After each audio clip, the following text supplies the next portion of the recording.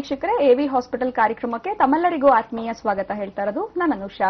ಇನ್ನು ಇವತ್ತಿನ ಕಾರ್ಯಕ್ರಮದಲ್ಲಿ ಫೈಬ್ರಾಯ್ಡ್ ಸಮಸ್ಯೆಗಳ ಬಗ್ಗೆ ನಾವು ಮಾತನಾಡ್ತೀವಿ. ಈ ಫೈಬ್ರಾಯ್ಡ್ ಅಂತ ಅಂದ್ರೇನು, ಫೈಬ್ರಾಯ್ಡ್ ಬರೋದಕ್ಕೆ ಕಾರಣಗಳು ಏನಿರಬಹುದು, ಯಾವ ಒಂದು ಏಜ್ ನಲ್ಲಿ ಈ ಫೈಬ್ರಾಯ್ಡ್ ಸಮಸ್ಯೆಗಳು ಬರುತ್ತೆ, ಸಾಕಷ್ಟು ಜನ ಫೈಬ್ರಾಯ್ಡ್ ಇದ್ದಾಗ ಕನ್ಸೀವ್ ಆಗೋದಕ್ಕೆ ಕೂಡ ಪ್ರಾಬ್ಲಮ್ ಆಗ್ತಿರ್ತಾರೆ, ಮಾತ್ರೆಗಳನ್ನ ತಗೊಳ್ತಿರ್ತಾರೆ, ಗಡ್ಡೆಗಳು ಕರಗ್ತಾ ಇರೋದಿಲ್ಲ. ಹಾಗಾದ್ರೆ ಗಡ್ಡೆಗಳು ಕರಗಬೇಕು ಅಂತಂದ್ರೆ ಏನ್ ಮಾಡ್ಬೇಕಾಗತ್ತೆ, ಲ್ಯಾಪ್ರೋಸ್ಕೋಪಿಯಲ್ಲಿ ಏನಾದರೂ ಇದಕ್ಕೆ ಪರಿಹಾರ ಇದೆಯಾ, ಇದೆಲ್ಲದ್ರ ಬಗ್ಗೆ ಇವತ್ತಿನ ಕಾರ್ಯಕ್ರಮದಲ್ಲಿ ನಾವು ಮಾತನಾಡ್ತೀವಿ. ನೀವು ಕೂಡ ಕರೆ ಮಾಡಿ ತಮ್ಮ ಒಂದು ಪ್ರಶ್ನೆಗಳನ್ನ ಕೇಳಬಹುದು. ಸೊ ನಿಮ್ಮ ಪ್ರಶ್ನೆಗೆ ಉತ್ತರಗಳನ್ನ ತಿಳಿಸ್ಕೊಡೋದಕ್ಕೆ ಕಾರ್ಯಕ್ರಮದಲ್ಲಿ ನಮ್ಮ ಜೊತೆ ಇದ್ದಾರೆ ಲ್ಯಾಪ್ರೋಸ್ಕೋಪಿಕ್ ಸರ್ಜನ್ ಹಾಗೆ ಯೋಗ ಥೆರಪಿಸ್ಟ್ ಕೂಡ, ಸಾಕಷ್ಟು ಎಕ್ಸ್ಪರ್ಟ್ ಅಂತ ಹೇಳ್ಬೋದು painless ಡೆಲಿವರಿನಲ್ಲಿ. Doctor Saraswati Ramesh madam ಇದ್ದಾರೆ. ಡಾಕ್ಟರ್ನ ಕಾರ್ಯಕ್ರಮಕ್ಕೆ ವೆಲ್ಕಮ್ ಮಾಡೋಣ.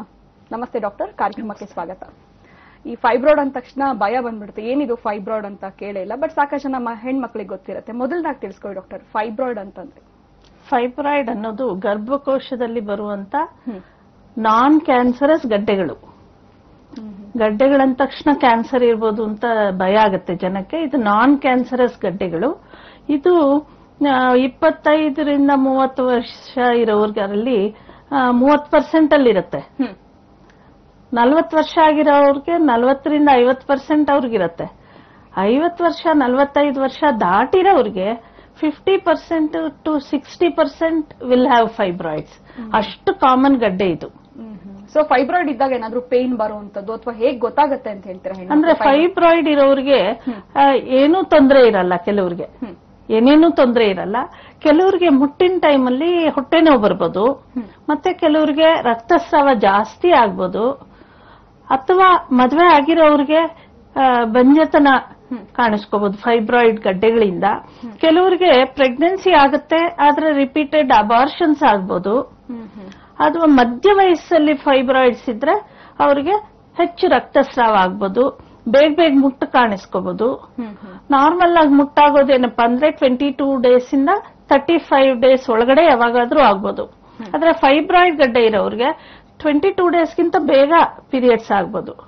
ಒಂದೇ ತಿಂಗಳಲ್ಲಿ 2 ಸರಿ ಮುಟ್ಟಾಗೋದು, 1 ವಾರಕ್ಕಿಂತ ಜಾಸ್ತಿ ರಕ್ತ ಹೋಗುವಂತದ್ದು, ಅಂದ್ರೆ ಬ್ಲೀಡಿಂಗ್ ಜಾಸ್ತಿ ಆಗುವಂತದ್ದು, ಗಡ್ಡೆ ರಕ್ತ ಹೋಗೋದು, ಮತ್ತೆ ಮುಟ್ಟ ಟೈಮಲ್ಲಿ ಮುಟ್ಟು ಬರಕ್ ಮುಂಚೆನೆ ನೋವು ಬರುತ್ತೆ, ಮತ್ತೆ ಮುಟ್ಟ ಆಗ್ತಾ ಇರುವಾಗ ನೋವು ಜಾಸ್ತಿ ಆಗತ್ತೆ. ಮುಟ್ಟ 5 ದಿವಸ ಹೋದ್ರೆ 5 ದಿವಸನೂ ಹೊಟ್ಟೆ ನೋವಿರುತ್ತೆ. ಇದೆಲ್ಲ ಫೈಬ್ರಾಯ್ಡ್ ಗಡ್ಡೆಗಳಿಂದ ಬರುವಂತ ನೋವು.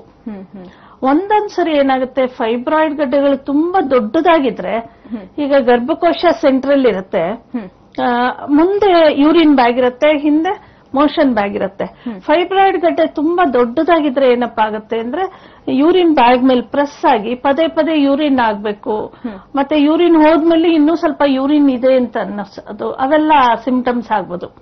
ಆ ಫೈಬ್ರಾಯ್ಡ್ ಗಡ್ಡೆ ಹಿಂದೆ ಇದ್ರೆ, ಮೋಷನ್ ಬ್ಯಾಗ್ ಹತ್ರ ಇದ್ರೆ ಮೋಷನ್ ಫ್ರೀಕ್ವೆಂಟ್ ಆಗಿ ಹೋಗ್ಬೇಕು ಅನ್ಸೋದು, ಮೋಷನ್ ಆದ್ಮೇಲೂ ಇನ್ನೂ ಮೋಷನ್ ಇರೋ ತರ ಫೀಲ್ ಆಗೋದು, ಇದೆಲ್ಲ ಪ್ರೆಷರ್ ಸಿಂಪ್ಟಮ್ಸ್ ಅಂತೀವಿ. ಒಂದೊಂದ್ಸರಿ ಫೈಬ್ರಾಯ್ಡ್ ಗಡ್ಡೆ ಸೆಂಟ್ರಲ್ ಇದ್ದಾಗ ಅದು ಪ್ರೆಸ್ ಆಗ್ಬಿಟ್ಟು ಕಿಡ್ನಿಯಿಂದ ಯೂರಿನ್ ಬರೋದಕ್ಕೆ ಯುರೇಟರ್ಸ್ ಅಂತೀವಲ್ಲ, ಆ ಯುರೇಟರ್ಸ್ ಮೇಲೆ ಪ್ರೆಸ್ ಆಗ್ಬಿಟ್ಟು ಅಥವಾ ಯುರೆತ್ರಾ ಮೇಲೆ ಪ್ರೆಸ್ ಆಗಿ ಯೂರಿನ್ ಬ್ಲಾಕ್ ಆಗ್ಬಿಡತ್ತೆ, ಯೂರಿನೇ ಮಾಡಕ್ಕಾಗಲ್ಲ, ತುಂಬ್ಕೊಂಡ್ಬಿಡತ್ತೆ, ಆ ತರ ಆಗ್ಬೋದು. ಸೊ ಇದೆಲ್ಲ ಫೈಬ್ರಾಯ್ಡ್ ಇಂದ ಆಗುವಂತ ತೊಂದರೆಗಳು. ಕೆಲವರಿಗೆ ಫೈಬ್ರಾಯ್ಡ್ ಇರೋರಿಗೆ ಏನಾಗುತ್ತೆ ಅಂದ್ರೆ, ಮೆನೋಪಾಸ್ ನಾರ್ಮಲ್ ಆಗಿ 40 ಇಯರ್ಸ್ ಆದ್ಮೇಲೆ 50 ಇಯರ್ಸ್ ಒಳಗಡೆ ಯಾವಾಗಾದ್ರೂ ಬರ್ಬೋದು ಮೆನೋಪಾಸ್ ಅಂದ್ರೆ ಏನಪ್ಪಾ ಅಂದ್ರೆ, ಮುಟ್ಟು ನಿಲ್ಲೋಂಥದ್ದು. 1 ವರ್ಷ ಮುಟ್ಟಾಗದೆ ಇದ್ರೆ ಅವ್ರಿಗೆ ಮೆನೋಪಾಸ್ ಬಂದಿದೆ ಅಂತ. ಆದ್ರೆ ಫೈಬ್ರಾಯ್ಡ್ ಗಡ್ಡೆ ಇರೋರಿಗೆ ಮೆನೋಪಾಸ್ ಲೇಟ್ ಆಗ್ಬೋದು. ಅಂದ್ರೆ ಒಂದು 45 ಆದ್ರೂ ಕೂಡ ಅವ್ರಿಗೆ ರೆಗ್ಯುಲರ್ ಆಗಿ ಪೀರಿಯಡ್ಸ್ ಆಗ್ತಾನೆ, 50 ಆದ್ಮೇಲೂ ಬರ್ತಾ ಇರುತ್ತೆ, 52 ಆದ್ಮೇಲೂ ಮುಟ್ಟು ಬರ್ತಾ ಇರುತ್ತೆ, ಯಾಕೆಂದ್ರೆ ಫೈಬ್ರಾಯ್ಡ್ ಗಡ್ಡೆಗಳಿಂದ. ಇನ್ನು ವೀಕ್ಷಕರೇ, ನೀವು ಕೂಡ ಕಾರ್ಯಕ್ರಮದಲ್ಲಿ ಕಾಲ್ ಮಾಡಬಹುದು, ಡಾಕ್ಟರ್ ಸರಸ್ವತಿ ರಮೇಶ್ ಅವ್ರ ಜೊತೆ ಮಾತನಾಡಬಹುದು. ಇನ್ನು ಡಾಕ್ಟರ್ನ ನೇರವಾಗಿ ಭೇಟಿ ಮಾಡಬೇಕು ಅಂತಂದ್ರೆ ಟಿವಿಯ ಸ್ಕ್ರೀನ್ ಮೇಲೆ ಬರ್ತಿರುವಂತಹ ಫೋನ್ ನಂಬರ್ಸ್ಗೆ ಕರೆ ಮಾಡಿ ಅಪಾಯಿಂಟ್ಮೆಂಟ್ ನ ಪಡ್ಕೊಳ್ಬಹುದು. ಇವತ್ತಿನ ಕಾರ್ಯಕ್ರಮದಲ್ಲಿ ಫೈಬ್ರಾಯ್ಡ್ ಸಮಸ್ಯೆಗಳ ಬಗ್ಗೆ ನಾವು ಮಾತನಾಡ್ತಾ ಇದೀವಿ. ನೀವು ಕೂಡ ಕರೆ ಮಾಡಿ ತಮ್ಮ ಪ್ರಶ್ನೆಗಳನ್ನ ಕೇಳಬಹುದು. ಸೊ ಏಜ್ ಫ್ಯಾಕ್ಟರ್ ಕೂಡ ತಿಳಿಸಿದ್ರಿ, ಇದೇನಾದ್ರೂ ಹೆರಿಡಿಟರಿಯಿಂದ ಬರುವಂತಹ ಚಾನ್ಸಸ್ ಇರುತ್ತೆ ಡಾಕ್ಟರ್? ಈ ಫೈಬ್ರಾಯ್ಡ್ಗೆ ಎಕ್ಸಾಕ್ಟ್ ರೀಸನ್ ಗೊತ್ತಿಲ್ಲ, ಮಲ್ಟಿಪಲ್ ಫ್ಯಾಕ್ಟರ್ಸ್ ಇರುತ್ತೆ. ಈ ಫೈಬ್ರಾಯ್ಡ್ ಮನೆಯಲ್ಲಿದ್ರೆ ಬರೋ ಚಾನ್ಸಸ್ ಜಾಸ್ತಿ. ಹೆರಿಡಿಟ್ರಿನೂ ಒಂದು, ಜೆನೆಟಿಕ್ ಫ್ಯಾಕ್ಟರ್ ಇರ್ಬೋದು, ಹಾರ್ಮೋನ್ಸ್ ಪ್ರಾಬ್ಲಮ್ ಇಂದ ಫೈಬ್ರಾಯ್ಡ್ ಬರೋದು. ಈಸ್ಟ್ರೋಜನ್ ಡಿಪೆಂಡೆಂಟ್ ಗಡ್ಡೆ ಅಂತ. ಈ ಫೈಬ್ರಾಯ್ಡ್ ಇರೋರಿಗೆ ಅಡಿನೋಮಯೋಸಿಸ್, ಎಂಡೋಮೆಟ್ರಿಯೋಸಿಸ್ ಜಾಸ್ತಿ ಇರುತ್ತೆ. ಮತ್ತೆ ಸ್ವಲ್ಪ ದಪ್ಪ ಇರೋರಿಗೆ ಫೈಬ್ರಾಯ್ಡ್ ಗಡ್ಡೆ ಕಾಮನ್ ಆಗಿ ಆಗತ್ತೆ. So it is not due to one fact, ಇದರಿಂದಾನೇ ಅಂತಿಲ್ಲ. ಸೊ ಅದರಿಂದ ಅದನ್ನ ನಾವು ಪ್ರಿವೆಂಟ್ ಮಾಡಕ್ಕಾಗ್ಲಿ ಅದು ಸ್ವಲ್ಪ ಕಷ್ಟ. ಫ್ಯಾಮಿಲಿ ಇಲ್ಲಿದ್ರೆ ಬರೋ ಚಾನ್ಸಸ್ ಜಾಸ್ತಿ. ಓಕೆ ಮೇಡಮ್, ಸೊ ನೀವು ಆಗ್ಲೇ ಪ್ರಾರಂಭದಲ್ಲೇ ಹೇಳ್ತಾ ಇದ್ರಿ ಸೊ ಕ್ಯಾನ್ಸರ್ ಅಂತ ಗಡ್ಡೆಗಳಂತ ಹೆದರ್ಕೊಳ್ಳೋದು ಬೇಡ ಅಂತ, ಬಟ್ ಇದರಿಂದ ಏನಾದ್ರೂ ಕ್ಯಾನ್ಸರ್ ಆಗುವಂತ ಚಾನ್ಸಸ್ ಇರುತ್ತೆ? ಆದ್ರೆ ವೆರಿ ರೇರ್ಲಿ, ಅಂದ್ರೆ 0.1% ಅಲ್ಲಿ ಕ್ಯಾನ್ಸರ್ ಟರ್ನ್ ಆಗ್ಬೋದು. ಅಂದ್ರೆ 1000 ಕೇಸ್ಗಳಲ್ಲಿ 1 ಟರ್ನ್ ಆಗ್ಬೋದು ಕ್ಯಾನ್ಸರ್ಗೆ. ಅದು ಹೇಗ್ ಗೊತ್ತಾಗುತ್ತಪ್ಪ ನಮ್ಗೆ ಅಂದ್ರೆ, ಆ ಫೈಬ್ರಾಯ್ಡ್ ಗಡ್ಡೆ ಇದ್ದಕ್ಕಿದ್ದಂಗೆ ಜಾಸ್ತಿ ಸೈಜ್ ದಪ್ಪ ಆಗ್ಬಿಡೋದು, ಅಥವಾ ಫೈಬ್ರಾಯ್ಡ್ ಗಡ್ಡೆ ಇರೋರಲ್ಲಿ ಹಶ್ವಿಲ್ದೆ ಇರೋಂಥದ್ದು, ತುಂಬಾ ಸುಸ್ತಾಗೋದು, ಅವೆಲ್ಲ ಇದ್ರೆ ಫೈಬ್ರಾಯ್ಡ್ 2-3 ಸೆಂಟಿಮೀಟರ್ಸ್ ಇದ್ದು ಸಡನ್ ಆಗಿ 10 ಸೆಂಟಿಮೀಟರ್ಸ್ 15 ಸೆಂಟಿಮೀಟರ್ಸ್ ಆದ್ರೆ ಅವಾಗ ನಾವು ಹುಡುಕ್ಬೇಕಾಗುತ್ತೆ ಕ್ಯಾನ್ಸರ್ ಇದೆಯಾ ಅಂತ. ಓಕೆ ಮೇಡಮ್, ಇನ್ನು ಟ್ರೀಟ್ಮೆಂಟ್ ವಿಚಾರದ ಬಗ್ಗೆ ಮಾತಾಡುವಾಗ, ಬಿಕಾಸ್ ಫೈಬ್ರಾಯ್ಡ್ ಇದೆ ಅಂದ್ರೆ ಏನೇನೋ ಮೆಡಿಸಿನ್ಸ್ ಟ್ರೈ ಮಾಡಿರ್ತಾರೆ, ಗಡ್ಡೆ ಕರಗ್ಲಿ ಹಾಗೆ ಹೀಗೆ ಅಂತ. ಟ್ರೀಟ್ಮೆಂಟ್ ಮುಂಚೆ ಫೈಬ್ರಾಯ್ಡ್ ಇಂದ ಹೇಗೆ ನಮ್ಗೆ ತಿಳ್ಕೊಳ್ಳೋದು ಹೇಗೆ, ಡಯಾಗ್ನೋಸ್ ಬಗ್ಗೆ ಕಾಲರ್ ಇದ್ದಾರೆ, ಮಾತಾಡ್ಸೋಣ. ಹಲೋ. ಹಲೋ, ನಮಸ್ತೆ, ತಮ್ಮ ಹೆಸರು? ಲಕ್ಷ್ಮಿ ಅಂತ ಮೇಡಮ್. ನಮಸ್ತೆ. ಯಾವರಿಂದ ಕರೆ ಮಾಡ್ತಿದ್ದೀರಾ? ಕಡೂರಿಂದ ಮೇಡಮ್. ಮಾತಾಡಿ ಹೇಳಮ್ಮ. ನಮಸ್ತೆ ಮೇಡಮ್. ನಮಸ್ತೆ, ಹೇಳಿ. ನನಗೆ 40 ಇಯರ್ ಮೇಡಮ್. ನನಗೆ ಫೈಬ್ರಾಯ್ಡ್ ಇದೆ ಅಂತ ಹೇಳಿದ್ದಾರೆ. ನನಗೆ ಮಕ್ಳಿಲ್ಲ ಮೇಡಮ್. ಇನ್ನು ಮದ್ವೆ ಆಗಿ ಎಷ್ಟು ಸಮಯ ಆಗಿದೆ ಅಮ್ಮ? ನನಗೆ 9 ವರ್ಷ ಆಯ್ತು ಮೇಡಮ್ ಮದ್ವೆ ಆಗಿ. ಇನ್ನು ಮಕ್ಳಿಲ್ಲ. ನಾನು ಫಸ್ಟ್ ಇಂದ ಹೇಳಿರ್ಲಿಲ್ಲ ಮೇಡಮ್ ನನಗೆ ಹೀಗಿದೆ ಅಂತ. ಈಗ ಹೇಳಿದಾರೆ ಮೇಡಮ್ ಇದೆ ಫೈಬ್ರಾಯ್ಡ್ ಅಂತ. ನನಗೆ ಇದೆಲ್ಲ ಮಾಡ್ತಿದ್ದೀನಿ, ಇದು ಟ್ಯೂಬ್ ಸ್ಕ್ಯಾನಿಂಗ್ ಎಲ್ಲ ಮಾಡ್ತಿದ್ದೆ, ಟ್ಯೂಬ್ ಬ್ಲಾಕ್ ಇದೆ ಅಂತ ಹೇಳಿದ್ದಾರೆ. ಅದಕ್ಕೆ ಇದು ಈಗ ಜಸ್ಟ್ ಮಾಡ್ತಿದ್ದೆ ಮೇಡಮ್. ಅದಕ್ಕೆ ಈಗ ಅವರು ಫೈಬ್ರಾಯ್ಡ್ ಇದೆ ಅಂತ ಹೇಳಿದ್ದಾರೆ ಮೇಡಮ್. ಈಗ ಫೈಬ್ರಾಯ್ಡ್ ಎಲ್ಲಿದೆ ಅಂತ ನಾವು ಗರ್ಭಕೋಶದ ಒಳಗಡೆ ಕ್ಯಾಮ್ರಾ ಹಾಕ್ಬಿಟ್ಟು ನೋಡ್ತೀವಿ. ಆಮೇಲೆ ಹೊಟ್ಟೆ ಒಳಗಡೆ ಕ್ಯಾಮ್ರಾ ಹಾಕ್ಬಿಟ್ಟು ನೋಡ್ಬಿಟ್ಟು ಫೈಬ್ರಾಯ್ಡ್ಸ್ ಅಲ್ಲಿ 3 ತರ ಇದೆ. ಗರ್ಭಕೋಶದ ಒಳಗಡೆ ಇರುವಂತ ಫೈಬ್ರಾಯ್ಡ್ ಸಬ್ಮ್ಯೂಕಸ್ ಫೈಬ್ರಾಯ್ಡ್ ಅಂತೀವಿ. ಗರ್ಭಕೋಶದಲ್ಲಿ ಮಸಲ್ ಅಲ್ಲಿ ಇದ್ರೆ ಇಂಟ್ರಾಮ್ಯೂರಲ್ ಫೈಬ್ರಾಯ್ಡ್ ಅಂತೀವಿ. ಗರ್ಭಕೋಶದ ಹೊರಗಡೆ ಅಟ್ಯಾಚ್ ಆಗಿದ್ರೆ ಅದಕ್ಕೆ ಸಬ್ಸೀರೋಸಲ್ ಫೈಬ್ರಾಯ್ಡ್ ಅಂತೀವಿ.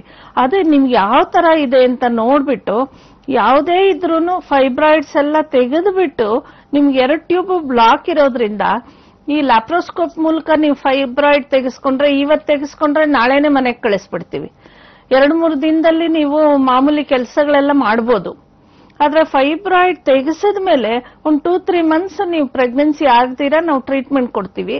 ಅದಾದ ನಂತರ ನಿಮ್ಗೆ 2 ಟ್ಯೂಬ್ ಬ್ಲಾಕ್ ಇರೋದ್ರಿಂದ ನೀವು IVF ಮೂಲಕ ಪ್ರೆಗ್ನೆನ್ಸಿ ಮಾಡಿಸ್ಕೊಳ್ಳೋದು ಒಳ್ಳೇದು.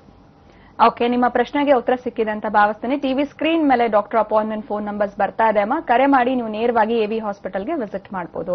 ಎಸ್ ಡಾಕ್ಟರ್, ಡಯಾಗ್ನೋಸಿಸ್ ಕೂಡ ಬಹಳನೇ ಇಂಪಾರ್ಟೆಂಟ್ ಅಂತ ಹೇಳ್ತಾ ಇದ್ರಿ, ಫೈಬ್ರಾಯ್ಡ್ ಇದ್ದಾಗ ತಿಳ್ಕೊಳ್ಳುವಂಥದ್ದು ಮುಂದುವರಿಸಿ. ಸೊ ಈಗ 3 ತರ ಫೈಬ್ರಾಯ್ಡ್ಸ್ ಇರುವಾಗ ಒಂದೊಂದ್ಸರಿ ಏನಾಗುತ್ತೆ, ಫೈಬ್ರಾಯ್ಡ್ ಸರ್ವಿಕ್ಸ್ ಇಂದ ಹೊರಗಡೆ ಬರ್ತಾ ಇರುತ್ತೆ, ಫೈಬ್ರಾಯ್ಡ್ ಪಾಲಿಪ್ ಅಂತೀವಿ. ಅದ್ ನಾವು ಪರೀಕ್ಷೆ ಮಾಡಿದ್ರೆ ಗೊತ್ತಾಗ್ಬಿಡತ್ತೆ. ಮತ್ತೆ ಕ್ಲಿನಿಕಲ್ ಎಕ್ಸಾಮಿನೇಷನ್ ಹೊಟ್ಟೆ ಮುಟ್ಟಿ ನೋಡಿದ್ರೆ ಕೆಲವರಿಗೆ ದಪ್ಪ ಫೈಬ್ರಾಯ್ಡ್ಸ್ ಇರುತ್ತೆ, ಅವ್ರಿಗೇನ್ ಸಿಂಪ್ಟಮ್ಸ್ ಇರಲ್ಲ, ನಮ್ ಕೈಗೆ ಸಿಕ್ಬಿಡತ್ತೆ ಫೈಬ್ರಾಯ್ಡ್. ಆಮೇಲೆ ಅಲ್ಟ್ರಾಸೌಂಡ್ ಮಾಡಿದ್ರೆ ಫೈಬ್ರಾಯ್ಡ್ಸ್ ಎಷ್ಟಿದೆ, ಯಾವ ಸೈಜ್ ಇದೆ, ಎಲ್ಲೆಲ್ಲಿದೆ, ಯಾವ ಟೈಪ್ ಇದೆ ಅಂತೆಲ್ಲ ಕರೆಕ್ಟ್ ಆಗಿ ಡಯಾಗ್ನೋಸ್ ಮಾಡಬಹುದು. ನಮ್ಗಿನ್ನೂ ಡೌಟ್ ಇದ್ದ ಪಕ್ಷದಲ್ಲಿ ಅಥವಾ ಬ್ಲಡ್ ಸಪ್ಲೈ ಬರ್ತಾ ಇದೆ ಫೈಬ್ರಾಯ್ಡ್ಗೆ, ನಮಗೆ ಡೌಟ್ಫುಲ್ ಆಗಿದೆ ಅಂದ್ರೆ MRI ಸಹ ಮಾಡಿ ನಾವು ಅದನ್ನ ಕನ್ಫರ್ಮ್ ಮಾಡ್ಕೋಬಹುದು. ಓಕೆ ಮೇಡಮ್, ಈಗ ಕಾಲರ್ ಹೇಳ್ತಾ ಇದ್ರು ನಾನು ಕನ್ಸೀವ್ ಆಗಿಲ್ಲ ಅಂತ, ಬಿಕಾಸ್ ಆಫ್ ಫೈಬ್ರಾಯ್ಡ್ ಇಂದಾನೆ ಇವರು ಪ್ರೆಗ್ನೆನ್ಸಿ ಆಗ್ತಾ ಇರೋದಿಲ್ವಾ, ಹೇಗೆ? ಅದು ನೋಡ್ಬೇಕು, ಅವ್ರ ಹಸ್ಬೆಂಡ್ ಸೆಮೆನ್ ಅನಾಲಿಸಿಸ್ ಮಾಡಬೇಕು. ಫೈಬ್ರಾಯ್ಡ್ಸ್ ಗರ್ಭಕೋಶದ ಒಳಗಡೆ ಇದ್ರೆ ಕನ್ಸೀವ್ ಆಗೋದೇ ಇಲ್ಲ. ಸೊ ಅದರಿಂದ ಫೈಬ್ರಾಯ್ಡ್ ತೆಗೆದ ತಕ್ಷಣ ಅವ್ರಿಗೆ ಕನ್ಸೀವ್ ಆಗತ್ತೆ. ಓಕೆ, ಸೊ ಯಾವ ರೀತಿ ಇರುತ್ತೆ ಮೇಡಮ್ ಪ್ರೊಸೀಜರ್ಸ್? ಇದು ಲ್ಯಾಪ್ರೋಸ್ಕೋಪಿ ಮೂಲಕ ಫೈಬ್ರಾಯ್ಡ್ ತೆಗಿಬಹುದು, ಕೀ ಹೋಲ್ ಸರ್ಜರಿ ಅಂತೀವಿ.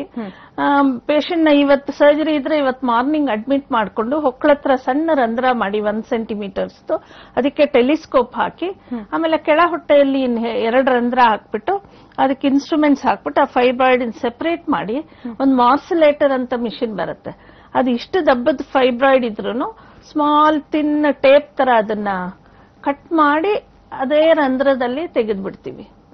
ಸೊ ತೆಗೆದ ನಂತರ ಫೈಬ್ರಾಯ್ಡ್ ಇದ್ದ ಜಾಗನ ನಾವು ಹೊಲಿಗೆ ಹಾಕಿ ಅದನ್ನೆಲ್ಲ ರಿಪೇರಿ ಮಾಡ್ತೀವಿ ಗರ್ಭಕೋಶನ. ಅದು ಚೆನ್ನಾಗಿ ಹೀಲ್ ಆಗಕ್ಕೆ 2 ತಿಂಗಳಿಂದ 3 ತಿಂಗಳು ಬೇಕಾಗುತ್ತೆ.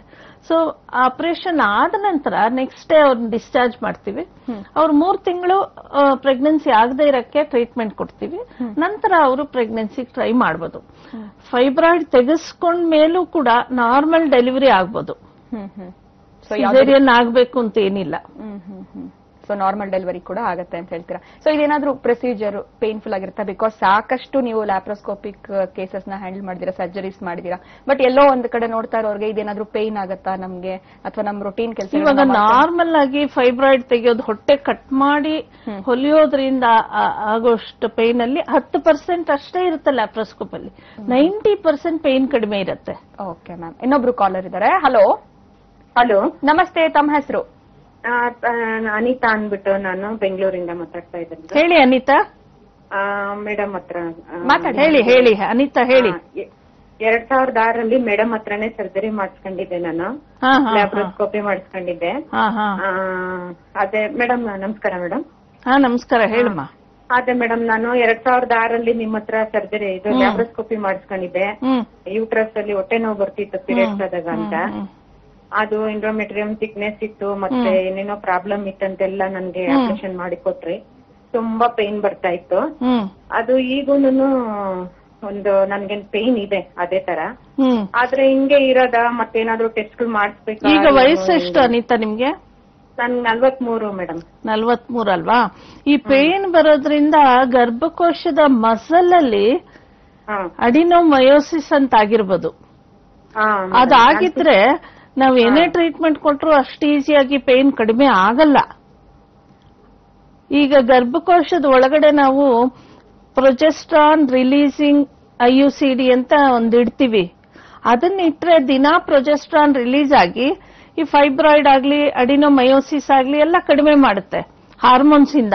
ಅದನ್ನ ಟ್ರೈ ಮಾಡ್ಬೋದು ನೀವು. ಅದು ಒಂದ್ಸರಿ ನಾವ್ ಇಟ್ರೆ 5 ವರ್ಷ ಅದ್ ಕೆಲಸ ಮಾಡುತ್ತೆ.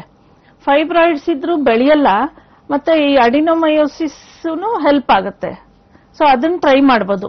ಅದೂನು ಹಾಕಿಸ್ಕೊಂಡು ನಿಮ್ ಪೇನ್ ಕಡಿಮೆ ಆಗಿಲ್ಲ ಅಂದ್ರೆ ಗರ್ಭಕೋಶನೇ ತೆಗೆಸ್ಬಿಡ್ಬೇಕಾಗತ್ತೆ. ಯಾಕೆಂದ್ರೆ ಇದು ಯಾವ್ದ್ರಲ್ಲೂ ಹೆಲ್ಪ್ ಆಗದೆ ಇದ್ರೆ last choice uterus removal.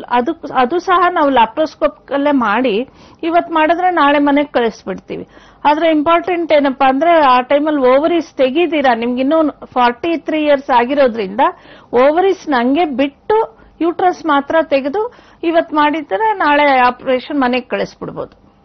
Okay, ಧನ್ಯವಾದಗಳು ಕಾಲ್ ಮಾಡೋದಕ್ಕೆ. ಟಿವಿ ಸ್ಕ್ರೀನ್ ಮೇಲೆ ಫೋನ್ ನಂಬರ್ಸ್ ಬರ್ತಾ ಇದೆ. ನೇರವಾಗಿ ಡಾಕ್ಟರ್ನ AV ಹಾಸ್ಪಿಟಲ್ ಅನ್ನು ನೀವು ಭೇಟಿ ಮಾಡಬಹುದು. ಮತ್ತೊಬ್ರು ಕಾಲರ್. ಹಲೋ.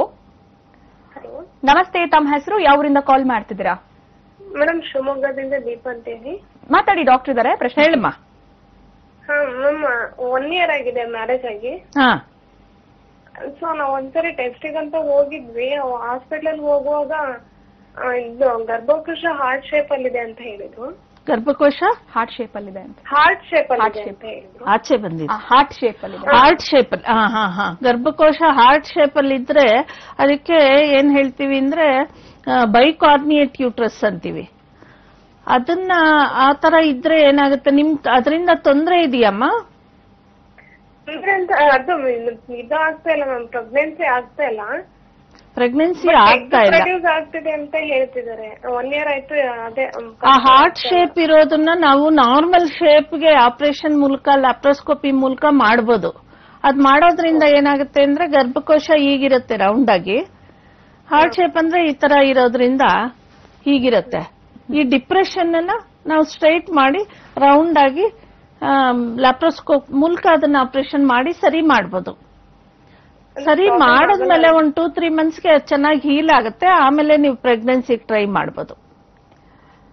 ಓಕೆ, ಸೊ ನೀವು ನೇರವಾಗಿ ಬಂದು ಡಾಕ್ಟರ್ ಭೇಟಿ ಮಾಡಿಮ್ಮ. ಇನ್ನಷ್ಟು ಮಾಹಿತಿ ಟ್ರೀಟ್ಮೆಂಟ್ಸ್ ಬಗ್ಗೆ ನಿಮಗೆ doctor ತಿಳಿಸ್ಕೊಡ್ತಾರೆ. Phone numbers TV screen ಮೇಲೆ ಬರ್ತಾ ಇದೆ. ಸೊ ಬೆಂಗಳೂರಿನ ಬಸವನಗುಡಿ ಇರುವಂತ AV ಹಾಸ್ಪಿಟಲ್ಗೆ ನೀವು ವಿಸಿಟ್ ಮಾಡಬಹುದು.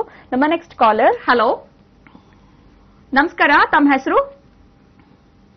ಹಲೋ, ವೀಕ್ಷಕರೇ, ನೀವು ಕೂಡ ಕಾರ್ಯಕ್ರಮದಲ್ಲಿ ಕರೆ ಮಾಡಿ ತಮ್ಮ ಪ್ರಶ್ನೆಗಳನ್ನ ಕೇಳಬಹುದು. ಸೊ ಫೈಬ್ರಾಯ್ಡ್ ಸಮಸ್ಯೆಗಳ ಬಗ್ಗೆ ಸಾಕಷ್ಟು ಮಾಹಿತಿಗಳನ್ನ ಡಾಕ್ಟರ್ ತಿಳಿಸ್ತಾ ಇದ್ರು. ಸೊ ಫೈಬ್ರಾಯ್ಡ್ ಇದ್ದಾಗ ಯಾವ ರೀತಿಯಾಗಿರುವಂತಹ ತೊಂದರೆಗಳಾಗುತ್ತೆ, ಏನು ಸಿಂಪ್ಟಮ್ಸ್ ಕಾಣಿಸ್ಕೊಳ್ಳುತ್ತೆ, ಸಿಂಪ್ಟಮ್ಸ್ ಇಲ್ಲದೆ ಕೂಡ ಫೈಬ್ರಾಯ್ಡ್ ನಾವು ನೋಡ್ತಾ ಇರ್ತೀವಿ. ಬಟ್ ಲ್ಯಾಪ್ರೋಸ್ಕೋಪಿ ಸರ್ಜರಿ ಮುಖಾಂತರ ಖಂಡಿತವಾಗ್ಲೂ ಫೈಬ್ರಾಯ್ಡ್ ಸಮಸ್ಯೆಗಳಿಗೆ ಪರಿಹಾರ ಇದೆ ಅಂತ ಹೇಳ್ಬೋದು. ಮತ್ತೊಬ್ರು ಕಾಲರ್. ಹಲೋ ಹಲೋ, ನಮಸ್ತೆ ಮಾ, ತಮ್ಮ ಹೆಸರು? ನನ್ನ ಹೆಸರು ಪದ್ಮಾವತಿ ಮೇಡಮ್. ಮಾತಾಡಿ ಮಾ, ಡಾಕ್ಟರ್ ಇದಾರೆ, ತಮ್ಮ ಪ್ರಶ್ನೆ ಕೇಳಿ ನೇರವಾಗಿ. ನನ್ನ ಪ್ರಶ್ನೆ ಮೇಡಮ್ ಹತ್ರ ಕೇಳ್ತೀನಿ. ಹಾ, ಹೇಳಮ್ಮ. ಮೇಡಮ್, ನನ್ನ ಮಗಳಿಗೆ 5 ವರ್ಷ ಆಯ್ತು ಮದುವೆ ಆಗಿ. ಮದುವೆ ಯಾವ ಅಂತಂದ್ರೆ ಮಕ್ಕಳು ಆಗಲ್ರು. ಇದು ಅಕಿನ ಗರ್ಭಕೋಶದಲ್ಲಿ ಸಮಸ್ಯೆ ಅದ ಅಂತ ಹೇಳ್ರ.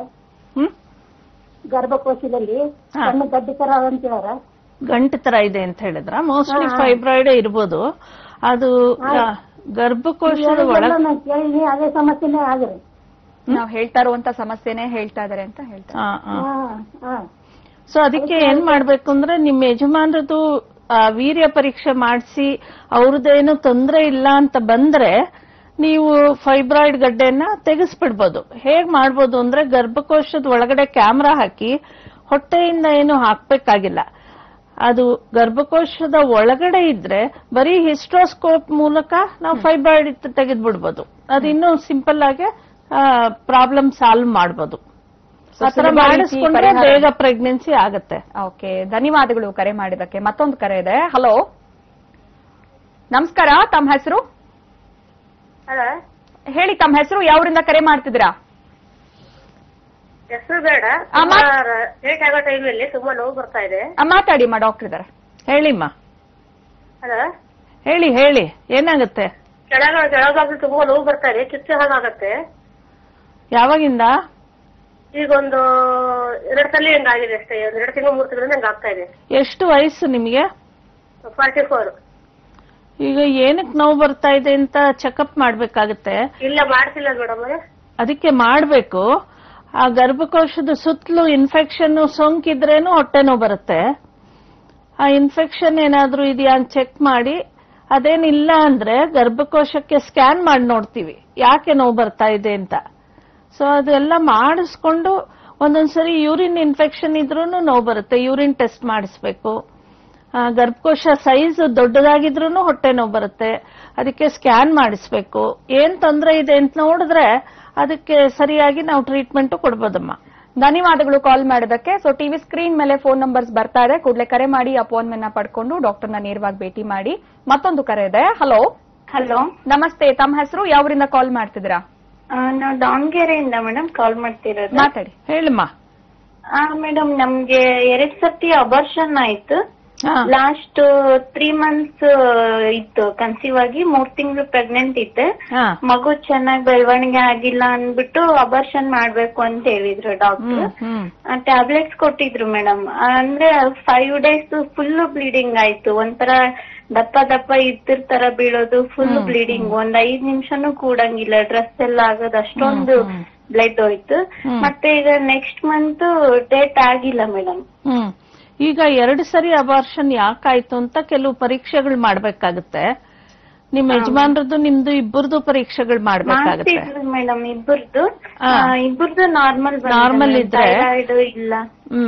ನಾರ್ಮಲ್ ಇದ್ರೆ ಏನ್ ಮಾಡ್ಬೋದು ಅಂದ್ರೆ, ಈ ನೆಕ್ಸ್ಟ್ ಪ್ರೆಗ್ನೆನ್ಸಿ ಆದಾಗ ಹಾರ್ಮೋನ್ ಸಪೋರ್ಟ್ ಕೊಡ್ತೀವಿ, ವಾರಕ್ಕೊಂದೊಂದು ಇಂಜೆಕ್ಷನ್ ಕೊಡ್ತೀವಿ, ದಿನ ಹಾರ್ಮೋನ್ ಮಾತ್ರೆ ಕೊಡ್ತೀವಿ. ಆದಷ್ಟು ಬೆಡ್ ರೆಸ್ಟ್ ಅಲ್ಲಿ ಇರ್ಬೇಕು. ಮತ್ತೆ ಒಂದೊಂದ್ಸರಿ ಗರ್ಭಕೋಶದ ಬಾಯಿ ಸರ್ವಿಕ್ಸ್ ಅಂತೀವಲ್ವಾ, ಅದು ಲೂಸ್ ಇದ್ರೂನು ಅಬಾರ್ಷನ್ ಆಗುತ್ತೆ. ಆತರ ಲೂಸ್ ಏನಾದ್ರೂ ಇದೆಯಾ ಅಂತ ಪ್ರೆಗ್ನೆನ್ಸಿ ಆದ್ಮೇಲೆ ಚೆಕ್ ಮಾಡ್ತೀವಿ. ಮತ್ತೆ ಕೆಲವು ಅಪ್ಲಾ ಟೆಸ್ಟ್ ಅಂತ ಮಾಡ್ತೀವಿ, ಅದನ್ನು ಚೆಕ್ ಮಾಡಬೇಕು. ಅದು ಪಾಸಿಟಿವ್ ಇರ್ಲಿ ನೆಗೆಟಿವ್ ಇರ್ಲಿ, 2 ಸರಿ ಅಬಾರ್ಷನ್ ಆಗಿರೋದ್ರಿಂದ ಲೋ ಡೋಸ್ ಆಸ್ಪ್ರಿನ್ ಅಂತ ಮಾತ್ರೆನ ನಾವು ಫಸ್ಟ್ ಇಂದ ಶುರು ಮಾಡ್ಬಿಡ್ತೀವಿ ಇಂಥ ಕೇಸಸ್ಗೆ. ಸೊ ಇದೆಲ್ಲ ಮಾಡಿ ನೀವು ಆದಷ್ಟು 3 ತಿಂಗಳು ಕಂಪ್ಲೀಟ್ ಆಗೋವರೆಗೂ ರೆಸ್ಟ್ ಅಲ್ಲೇ ಇರ್ಬೇಕಾಗತ್ತೆ. ಹಾರ್ಮೋನ್ ಸಪೋರ್ಟ್ ತಗೊಂಡು ರೆಸ್ಟ್ ತಗೊಂಡ್ರೆ 3 ಮಂತ್ಸ್ ಕಂಪ್ಲೀಟ್ ಆಗ್ಬಿಟ್ರೆ ಪ್ರೆಗ್ನೆನ್ಸಿ ಸ್ಟ್ರಾಂಗ್ ಆಗುತ್ತೆ, ಆಮೇಲೆ ಅಬಾರ್ಷನ್ ಚಾನ್ಸಸ್ ಕಡಿಮೆ. ಓಕೆ, ಧನ್ಯವಾದಗಳು ಕಾಲ್ ಮಾಡಿದಕ್ಕೆ. ನೀವು ಕೂಡ ಡಾಕ್ಟರ್ನ ನೇರವಾಗಿ ಭೇಟಿ ಮಾಡಬೇಕಿದ್ದಲ್ಲಿ ಫೋನ್ ನಂಬರ್ಸ್ ಟಿವಿ ಸ್ಕ್ರೀನ್ ಮೇಲೆ ಬರ್ತಾ ಇದೆ, ಕರೆ ಮಾಡಿ ಅಪಾಯಿಂಟ್ಮೆಂಟ್ ನ ಪಡ್ಕೊಳ್ಬಹುದು, AV ಹಾಸ್ಪಿಟಲ್ಗೆ ವಿಸಿಟ್ ಮಾಡಬಹುದು. ನಮ್ಮ ನೆಕ್ಸ್ಟ್ ಕಾಲರ್. ಹಲೋ, ನಮಸ್ಕಾರ. ಹಲೋ, ನಮಸ್ತೆ, ತಮ್ಮ ಹೆಸರು, ಯಾವೂರಿಂದ ಕಾಲ್ ಮಾಡ್ತಿದ್ದೀರಾ? ಇಲ್ಲಿ ಮೇಡಮ್ ಬೆಂಗಳೂರಿಂದಾನೆ. ಹೇಳಿಮ್ಮ, ಏನ್ ತೊಂದ್ರೆ ಆಗುತ್ತೆ ಹೇಳಿ ಹೇಳಿ ಹೇಳಿ. ಮೇಡಮ್ ನಾವು ಬೆಂಗಳೂರಿಂದ ಮಾತಾಡ್ತಿದ್ದು. ಹೇಳಿಮ್ಮ, ಭವ್ಯ ಅಂತ ಹೇಳಿ ಹೇಳಿ ಭವ್ಯ. ಇಲ್ಲ ಮೇಡಮ್, ಇದು ನಂಗೆ ಸೆಂಟಿಮೀಟರ್ ಇದೆ ಅಂತ ಹೇಳಿದ್ದಾರೆ. ವಯಸ್ಸು ಎಷ್ಟು ನಿಮ್ಗೆ? ವಾಯ್ಸ್ ಬ್ರೇಕ್ ಆಗ್ತಾ ಇದೆ. 45 ಇಯರ್ಸ್. 45 ಇಯರ್ಸ್ ಫೈಬ್ರಾಯ್ಡ್ಸ್ ಇದೆ ಅಂತ. ತೊಂದ್ರೆ ಏನಾಗ್ತಾ ಇದೆ? ನಿಮ್ ಬ್ಲೀಡಿಂಗ್ ಜಾಸ್ತಿ ಆಗುತ್ತಾ, ಹೊಟ್ಟೆ ನೋವಾಗುತ್ತಾ? ಗಡ್ಡೆ ಹೋಗುತ್ತೆ. ಸೊ ಆತರ ಇರುವಾಗ ಫೈಬ್ರಾಯ್ಡ್ಸ್ ಎಲ್ಲಿದೆ, ಯಾವ ಸೈಜ್ ಇದೆ ಅಂತ ನೋಡ್ಕೋಬೇಕು. ಮತ್ತೆ ನಾವು ಗರ್ಭಕೋಶದ ಒಳಗಡೆ ಕ್ಯಾಮ್ರಾ ಹಾಕಿ ಆ ಗರ್ಭಕೋಶದ ಲೈನಿಂಗ್ ಇರುತ್ತಲ್ಲ ಅದನ್ನೆಲ್ಲ ಸ್ಕ್ರೇಪ್ ಮಾಡ್ಬಿಡ್ತೀವಿ. ಮುಂಚೆ ಅದಕ್ಕೆ DNC ಅಂತ ಹೇಳ್ತಾ ಇದ್ರು. ಈಗ DNC ಬದಲಾಗಿ ಗರ್ಭಕೋಶದಲ್ಲಿ ಕ್ಯಾಮ್ರಾ ಹಾಕಿ ನೋಡಿ ಅದನ್ನೆಲ್ಲ ನಾವು ಸ್ಕ್ರೇಪ್ ಮಾಡಿ ಬಯಾಪ್ಸಿ ಕಳಿಸ್ತೀವಿ.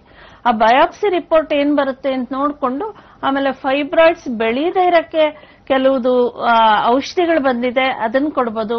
ಮತ್ತೆ ನಾನು ಹಿಂದೆ ಹೇಳ್ದಂಗೆ ಗರ್ಭಕೋಶದ ಒಳಗಡೆ ಪ್ರೊಜೆಸ್ಟ್ರಾನ್ ರಿಲೀಸಿಂಗ್ ಹಾರ್ಮೋನ್ ಡಿವೈಸ್ ಬರುತ್ತೆ, ಅದನ್ನ ಇಟ್ಬಿಟ್ರೆ 5 ವರ್ಷ ಫೈಬ್ರಾಯ್ಡ್ಸ್ ಬೆಳೆಯಲ್ಲ.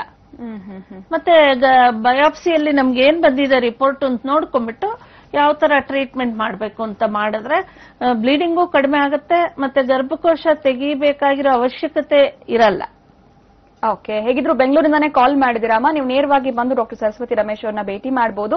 ಸೊ ಫೋನ್ ನಂಬರ್ಸ್ ಬರ್ತಾ ಇದೆ, ಕರೆ ಮಾಡಿ ಅಪಾಯಿಂಟ್ಮೆಂಟ್ ನ ಪಡ್ಕೊಳ್ಳಿ. ಇನ್ನು ಡಾಕ್ಟರ್, ಸಾಕಷ್ಟು ಜನ ಹೆಣ್ಮಕ್ಳಿಗೆ 15 ಡೇಸ್ ಆದ್ರೂ ಕೂಡ ಬ್ಲೀಡಿಂಗ್ ಆಗ್ತಾನೆ ಇರುತ್ತೆ, ಯಾಕೆ ಆ ರೀತಿ ಅಂತ ಹೇಳ್ತೀರಾ? ಏನ್ ತೊಂದರೆ ಆಗ್ಬೋದು ಅದರಿಂದ ಅಂತ? ಅದೇ ಈಗ ಏನಾಗುತ್ತೆ, ಅಷ್ಟು ದಿವಸ ಬ್ಲೀಡಿಂಗ್ ಆಗ್ತಾ ಇದ್ರೆ ಹಿಮೋಗ್ಲೋಬಿನ್ ಕಡಿಮೆ ಆಗ್ಬಿಡತ್ತೆ, ಮತ್ತೆ ಸುಸ್ತು ಶುರುವಾಗುತ್ತೆ. ಮ್ಯಾಕ್ಸಿಮಮ್ ಅಂದ್ರೆ 5 ರಿಂದ 7 ದಿವಸಕ್ಕಿಂತ ಜಾಸ್ತಿ ಬ್ಲೀಡಿಂಗ್ ಆಗ್ಬಾರ್ದು. ಆಮೇಲೆ ಗಡ್ಡೆಗಳು ಬಿದ್ರೆ ಅದು ಬ್ಲೀಡಿಂಗ್ ತುಂಬಾ ಓವರ್ ಬ್ಲೀಡಿಂಗ್ ಅಥವಾ ಜಾಸ್ತಿ ಅಂತ ಅರ್ಥ. ಗಡ್ಡೆಗಳು ಬೀಳಬಾರ್ದು ನಾರ್ಮಲ್ ಆಗಿ. ಸೊ ನಾವು ಬ್ಲೀಡಿಂಗ್ ಕಡಿಮೆ ಆಗಕ್ಕೆ ಮಾತ್ರೆಗಳನ್ನು ಕೊಟ್ಟು ಬ್ಲೀಡಿಂಗ್ ಕಡಿಮೆ ಮಾಡಿ ಮತ್ತೆ ಈ ಫೈಬ್ರಾಯ್ಡ್ಗೆ ಟ್ರೀಟ್ಮೆಂಟ್ ಕೊಟ್ರೆ ಬ್ಲೀಡಿಂಗ್ ಆಟೋಮೆಟಿಕ್ ಆಗಿ ಕಡಿಮೆ ಆಗುತ್ತೆ. ಯಾರಿಗೇ ಆಗ್ಲಿ 40 ಇಯರ್ಸ್ ಆದ ನಂತರ ಅಥವಾ ಮುಂಚೆನೆ ಆಗ್ಲಿ ಬ್ಲೀಡಿಂಗ್ ಜಾಸ್ತಿ ಹೋಗೋರ್ಗೆ ಬೆಸ್ಟ್ ಟ್ರೀಟ್ಮೆಂಟ್ ಏನಪ್ಪಾ ಅಂದ್ರೆ ಹಿಸ್ಟ್ರೋಸ್ಕೋಪಿ ಮಾಡಿ ಆಮೇಲೆ ಒಂದು ಏರಿಯಾಲ್ಲಿ ಎಲ್ಲಾದ್ರೂ ಪ್ರಾಬ್ಲಮ್ ಇರುತ್ತೆ, ಬೇರೆ ಎಲ್ಲ ಕರೆಕ್ಟ್ ಆಗಿರುತ್ತೆ. ಬರೀ DNC ಮಾಡಿದ್ರೆ ಆ ಏರಿಯಾಗೆ ಹೋಗ್ತೀರಾ ನಾವು DNC ಮಾಡಿಬಿಡ್ಬೋದು. ಆದ್ರಿಂದ ಕ್ಯಾಮ್ರಾ ಹಾಕಿ ನೋಡಿ ಎಲ್ಲಿ ಪ್ರಾಬ್ಲಮ್ ಇದೆ ಅಂತ ಹೋದ್ರೆ ಅಲ್ಲಿಗೆ ಹೋಗಿ ನಾವು ಬಯಾಪ್ಸಿ ತೆಗೆಯೋದ್ರಿಂದ ಕ್ಯಾನ್ಸರ್ ಸೂಚನೆಗಳೇನಾದ್ರೂ ಇದ್ದಿದ್ದ ಪಕ್ಷದಲ್ಲಿ ಮಿಸ್ ಆಗಲ್ಲ. ಸೊ ಆದ್ರಿಂದ ಹಿಸ್ಟ್ರೋಸ್ಕೋಪಿ ಮಾಡಿಸ್ಕೊಂಡು ಕ್ಲೀನ್ ಮಾಡಿ ಬಯಾಪ್ಸಿ ಕಳಿಸೋದು ಬೆಸ್ಟ್ ಟ್ರೀಟ್ಮೆಂಟ್. ಓಕೆ, ಮತ್ತೊಬ್ರು ಕಾಲರ್ ಇದ್ದಾರೆ. ಹಲೋ. ಇನ್ನು ವೀಕ್ಷಕರೇ, ನೀವು ಕೂಡ ಕಾರ್ಯಕ್ರಮದಲ್ಲಿ ಕಾಲ್ ಮಾಡಬಹುದು, ಡಾಕ್ಟರ್ ಜೊತೆ ಮಾತನಾಡಬಹುದು. ಫೈಬ್ರಾಯ್ಡ್ ಸಮಸ್ಯೆಗಳ ಬಗ್ಗೆ ಇವತ್ತಿನ ಕಾರ್ಯಕ್ರಮದಲ್ಲಿ ನಾವು ಮಾತನಾಡ್ತಾ ಇದೀವಿ. ಮ್ಯಾಮ್, ಸಾಕಷ್ಟು ಮಾಹಿತಿ ನೀವು ಹೇಳ್ತಾ ಇದ್ರಿ, ಫೈಬ್ರಾಯ್ಡ್ ಇದ್ದಾಗ ಏನೆಲ್ಲ ತೊಂದರೆಗಳಾಗುತ್ತೆ ಅಂತ. ಈ ರೀತಿ ಹೆವಿ ಬ್ಲೀಡಿಂಗ್ ಆದಾಗ ಕೂಡ ಅವರು ವೈದ್ಯರನ್ನ ಭೇಟಿ ಮಾಡೋದು ಉತ್ತಮ ಅಂತ ಹೇಳ್ತೀರಾ, ಹೇಗೆ? ಹೆವಿ ಬ್ಲೀಡಿಂಗ್ ಆದಾಗ ನೋಡ್ಬೇಕು. ಮತ್ತೆ ಒಂದು ಮುಟ್ಟಿಗೂ ಇನ್ನೊಂದು ಮುಟ್ಟಿಗೂ ಮಧ್ಯದಲ್ಲಿ ಬ್ಲೀಡಿಂಗ್ ಆಗುತ್ತೆ ಕೆಲವರಿಗೆ, ಅದಿದ್ದಾಗೂ ನೋಡ್ಬೇಕು. ಮತ್ತೆ ಸಂಭೋಗ ಆದ ನಂತರ ಪೋಸ್ಟ್ ಕಾಯಿಟಲ್ ಬ್ಲೀಡಿಂಗ್ ಅದಿದ್ರೆ ಇಮಿಡಿಯೇಟ್ ಆಗಿ ನೋಡ್ಬೇಕು. ಅಥವಾ ಕೆಲವರಿಗೆ ವೈಟ್ ಡಿಸ್ಚಾರ್ಜ್ ಅಲ್ಲಿ ರಕ್ತ ಮಿಕ್ಸ್ ಆಗಿ ಬರುತ್ತೆ. ಇದು ಯಾವುದೇ ಇದ್ರೂನು ತಕ್ಷಣ ಡಾಕ್ಟರ್ನ ಕಾಣಬೇಕು. ಇದಕ್ಕೆಲ್ಲ ಡೇಂಜರ್ ಸಿಗ್ನಲ್ಸ್ ಅಂತೀವಿ. ಒಂದು ಇನ್ ಬಿಟ್ವೀನ್ ಪೀರಿಯಡ್ಸ್ ಮಧ್ಯದಲ್ಲಿ ಕಾಣಿಸ್ಕೊಳ್ಳೋದು, ಪೋಸ್ಟ್ ಕಾಯಿಟಲ್ ಬ್ಲೀಡಿಂಗ್, ಮತ್ತೆ ಹೆವಿ ಬ್ಲೀಡಿಂಗ್ ಆಗ್ತಾನೆ ಇರೋದು, ಅಥವಾ ವೈಟ್ ಡಿಸ್ಚಾರ್ಜ್ ಅಲ್ಲಿ ಅವಾಗವಾಗ ಬ್ಲಡ್ ಕಾಣಿಸ್ಕೊಳ್ಳೋದು, ಇದೆಲ್ಲ ಡೇಂಜರ್ ಸಿಗ್ನಲ್ಸ್. ಇಂಥವ್ರಿಗೆ ಗರ್ಭಕೋಶದ ಬಾಯಿ ಸರ್ವಿಕ್ಸ್ ಅಲ್ಲಿ ಕ್ಯಾನ್ಸರ್ ಇದ್ರೂ ಇರ್ಬೋದು, ಅಥವಾ ಎಂಡೋಮೆಟ್ರಿಯಂ ಅಲ್ಲಿ ಪಾಲಿಪ್ಸ್ ಇರ್ಬೋದು. ಸೊ ಅದಕ್ಕೆ ನಾವು ಅವ್ರಿಗೆ ಪ್ಯಾಪ್ಸ್ಮಿಯರ್ ಮಾಡಬೇಕು, ಮತ್ತೆ ಹಿಸ್ಟ್ರೋಸ್ಕೋಪಿ ಮಾಡಿ ಬಯಾಪ್ಸಿ ಮಾಡ್ಬೇಕಾಗತ್ತೆ. ಮತ್ತೆ ಇನ್ನೊಂದು ವಿಷಯ ಏನಪ್ಪಾ ಅಂದ್ರೆ, ಭಾರತ ದೇಶದಲ್ಲಿ ಹೆಂಗಸರಿಗೆ ಕಾಮನೆಸ್ಟ್ ಕ್ಯಾನ್ಸರ್ ಅಂದ್ರೆ ಸರ್ವೈಕಲ್ ಕ್ಯಾನ್ಸರ್, ಅಂದ್ರೆ ಗರ್ಭಕೋಶದ ಬಾಯಿಗೆ ಸರ್ವಿಕ್ಸ್ ಅಂತೀವಿ, ಆ ಜಾಗಕ್ಕೆ ಕ್ಯಾನ್ಸರ್ ತುಂಬಾ common. Next breast cancer, ಎದೆದು breast cancer, cervical cancer, ಇವೆರಡು ತುಂಬಾ ಕಾಮನ್ ಕ್ಯಾನ್ಸರ್ಸ್. 100 ಕ್ಯಾನ್ಸರ್ಗಳಿದೆ, ಆದ್ರೆ ಯಾವುದಕ್ಕೂ ಇದಿಲ್ಲ, ಡೆಫಿನೆಟ್ ಆಗಿ ಟ್ರೀಟ್ಮೆಂಟ್ ಇಲ್ಲ, ಅಥವಾ ಯಾಕೆ ಬಂದಿದೆ ಅಂತ ನಮ್ಗೆ ಗೊತ್ತಿಲ್ಲ. ಆದ್ರಿಂದ ವ್ಯಾಕ್ಸಿನ್ ಬಂದಿರ್ಲಿಲ್ಲ. ಈಗ 10 ವರ್ಷದ ಕೆಳಗಡೆ ನಮಗೆ ಸರ್ವೈಕಲ್ ಕ್ಯಾನ್ಸರ್ ಹೇಗ್ ಬಂದಿದೆ ಅಂತ ಗೊತ್ತಾಗಿದೆ, ಅದರಿಂದ ವ್ಯಾಕ್ಸಿನ್ ಬಂದಿದೆ. ಸೊ ಪ್ರತಿಯೊಬ್ಬ ಹೆಣ್ಣು ಮಕ್ಕಳು 9 ವರ್ಷ ಆದ ನಂತರ 45ಗಿಂತ ಕಡಿಮೆ ಇರೋ ಹೆಣ್ಮಕ್ಳು ಎಲ್ಲಾರು ಈ vaccine ಹಾಕಿಸ್ಕೋಬೇಕು. Cervical cancer prevention vaccine ಅಂತ. ಹೇಗೆ ಬಂದಿದೆ ಈ ಸರ್ವೈಕಲ್ ಕ್ಯಾನ್ಸರ್ ಅಂದ್ರೆ ಹ್ಯೂಮನ್ ಪ್ಯಾಪಿಲೋಮಾ ವೈರಸ್ ಇಂದ ಬಂದಿರೋದು, HPV ವೈರಸ್ ಅಂತ. ಸೊ ಅದರಿಂದ ಬಂದಿರೋದು ಗೊತ್ತಿರೋದ್ರಿಂದ ವ್ಯಾಕ್ಸಿನ್ ಇದೆ. ಇದು 3 ಡೋಸಸ್ ಬರುತ್ತೆ. ಇವತ್ತು ಫಸ್ಟ್ ಡೋಸ್ ಹಾಕಿಸ್ಕೊಂಡ್ರೆ 2 ತಿಂಗಳಾದ ನಂತರ ಸೆಕೆಂಡ್ ಡೋಸು, 6 ತಿಂಗಳಾದ ನಂತರ ಥರ್ಡ್ ಡೋಸ್. ಒಂದು ಪ್ರಿವೆನ್ಷನ್ ತಗೊಂಡಾಗ ಆಗತ್ತೆ ಅಂತ ಹೇಳ್ಬೋದು ಮೇಡಮ್. ಕಾರ್ಯಕ್ರಮದಲ್ಲಿ ಬಂದು ಫೈಬ್ರಾಯ್ಡ್ ಬಗ್ಗೆ ಮಾಹಿತಿ ಅಂಡ್ ಕಾಲರ್ಸ್ ಕೇಳಿದಂತಹ ಪ್ರಶ್ನೆಗಳಿಗೆ ಉತ್ತರ. ಎಲ್ಲೋ ಒಂದ್ ಕಡೆ ಫೈಬ್ರಾಯ್ಡ್ಗೆ ಟ್ರೀಟ್ಮೆಂಟ್ ಇಲ್ಲ ಅಂತ ಚಿಂತೆ ಪಡುವಂತದ್ದು ಬೇಡ, ಲ್ಯಾಪ್ರೋಸ್ಕೋಪಿಕ್ ಸರ್ಜರಿ ಮುಖಾಂತರ ಶಾಶ್ವತವಾಗಿರೋ ಪರಿಹಾರ ಸಿಗುತ್ತೆ ಅಂತ ತಿಳಿಸ್ಕೊಟ್ಟಿದ್ದೀರಾ. Thank you so much for being with us doctor. ನಮಸ್ತೆ. ನಮಸ್ಕಾರ. ಇನ್ನು ವೀಕ್ಷಕರೇ, ಕಾರ್ಯಕ್ರಮದಲ್ಲಿ ಕರೆಸಿಲ್ಲ ನೀವು ಕೂಡ ಡಾಕ್ಟರ್ ಸರಸ್ವತಿ ರಮೇಶ್ ಅವರನ್ನ ನೇರವಾಗಿ ಭೇಟಿ ಮಾಡಬೇಕಿದ್ದಲ್ಲಿ AV ಹಾಸ್ಪಿಟಲ್ನ phone numbers TV screen ಮೇಲೆ ಬರ್ತಾ ಇದೆ. ಬೆಂಗಳೂರಿನ ಬಸವನಗುಡಿಲಿದೆ. ಸೊ ಕರೆ ಮಾಡಿ ಅಪಾಯಿಂಟ್ಮೆಂಟ್ ನ ಪಡ್ಕೊಂಡು ಡಾಕ್ಟರ್ನ ಭೇಟಿ ಮಾಡಿ ಅಂತ ಹೇಳ್ತಾ ಇವತ್ತಿನ ನೇರ ಪ್ರಸಾರದ ಕಾರ್ಯಕ್ರಮವನ್ನು ಮುಗಿಸುವಂತಹ ಸಮಯ ಆಗಿದೆ. ಮುಂದಿನ ಕಾರ್ಯಕ್ರಮದಲ್ಲಿ ಭೇಟಿ ಮಾಡ್ತೀನಿ. ನಮಸ್ಕಾರ.